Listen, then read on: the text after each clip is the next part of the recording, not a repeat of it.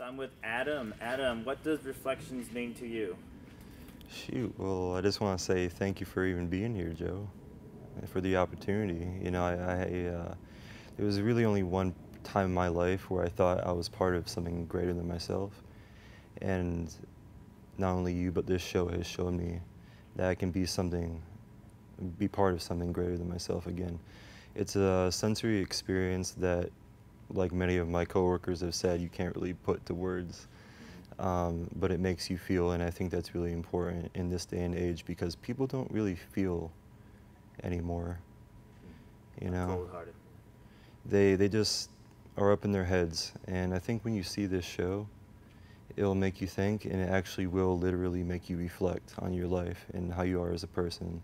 It did for me, and there's lots of things in my life where I wish I wouldn't have gone through, and I try to process through my brain. And until recently, until seeing this show, I've had a chance to really think, and it's helped. It's almost therapeutic. It's therapy. Yeah. It's a beautiful experience that I think everyone on this earth needs to see. Nice. It'll change your mind. And again, it's a sensory experience, so it combines all senses, and it's really something else. There's no other medium like it. It redefines what a show is. Yeah, that's good.